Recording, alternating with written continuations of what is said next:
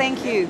Almost everyone on the streets of Cabramatta in Sydney's southwest knows her face and her name. Thank you so much, Dai. It's a great country. I'm so proud to be a Vietnamese. Veteran independent local councillor and former Liberal Dai Lee has pulled off a political miracle, turning a once very safe Labor seat independent and defeating the Labor parachute candidate Kristina Keneally. Ms Keneally wasn't available, but Dai Lee was. It's, 3 days in after the election. Give me time to just absorb it. It's a stunning victory for Dai Lee, who as a 7-year-old girl fled Vietnam in 1975 with her mum and her sisters by boat. And now she's off to Canberra, becoming the first Australian with Vietnamese heritage in federal parliament. I sat there in my lounge room and I literally looked back at that time when I was on the boat in the middle of the ocean and with my mum and my 2 younger sisters. And I remember how fearful that moment was for me because we thought we were going to die. 1, 2, 3, Cabramatta! Cabramatta in the seat of Fowler was once home to Gough Whitlam, but Labor's legacy wasn't enough. 1, 2, 3, Fowler! Dai Lee demolished the party's 14% margin with a 16% swing towards her. Thank you very much. We got it. Okay, thank you. Congratulations. Menzies, years ago, talked about the forgotten people of Australia. But we are the real forgotten people because it's such a safe Labor seat. Labor didn't care about us. The Liberals don't care about us. It started with a messy Labor pre-selection last year. The popular and retiring incumbent Chris Hayes had put forward a young lawyer, Tu Lee, a Vietnamese Australian who had close links to the community.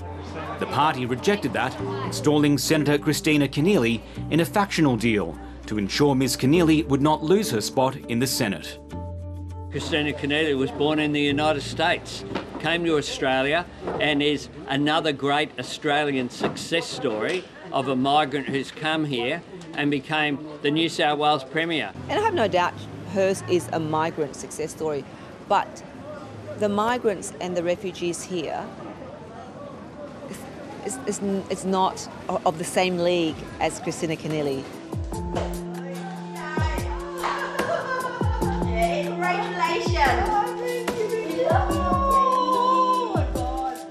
When 7:30 caught up with the new member for Fowler, she was taking a moment to catch her breath, stopping by her local beauty salon. Small business was a key focus of her campaign. All right, whatever. I can see my nails done. It's broken. So, what colour are you going for? Going for a light pink. Not teal? No, I'm not a teal independent. Unlike the wealthy electorates where the teals have been swept to power, Fowler is proudly working class. And Dai Lee has moved quickly to differentiate herself from her fellow crossbenchers. The teal independent electorates are very much affluent. They have other things they can worry about, whereas my electorate, we actually have to worry about food on the table, the climate change issue, federal ICAC issue. I mean, it is important for us, but for me, it's about our health system, our elderly ageing population. Dai Lee says she's willing to speak to the Teals and the Labor government. Much has been made about the fact that a large part of the population here shares Dai Lee's Vietnamese heritage. But was she really elected based just on her cultural background, or did it come back to something more essential? That she was a local candidate in a seat where local issues mattered.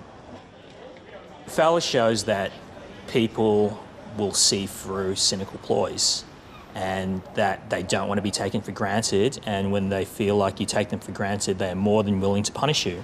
I don't think that her cultural background was the key reason, but it definitely helped.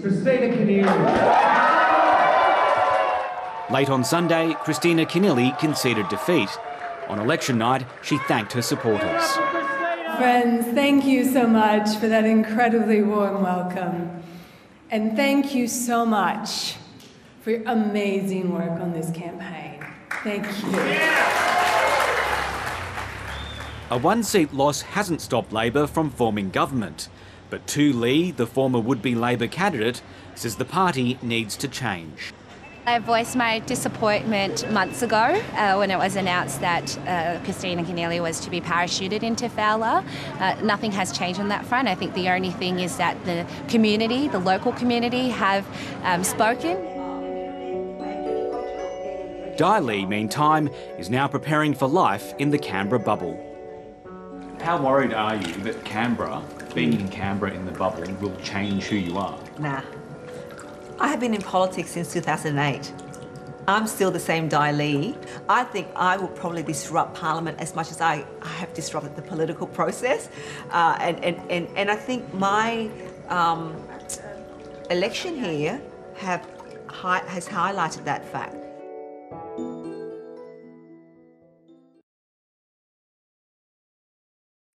Hi, I'm Lee Sales. Thanks for watching this story. If you'd like to watch more of 730's stories, they are on the left of your screen. And tap on the button below to subscribe and get the latest from ABC News.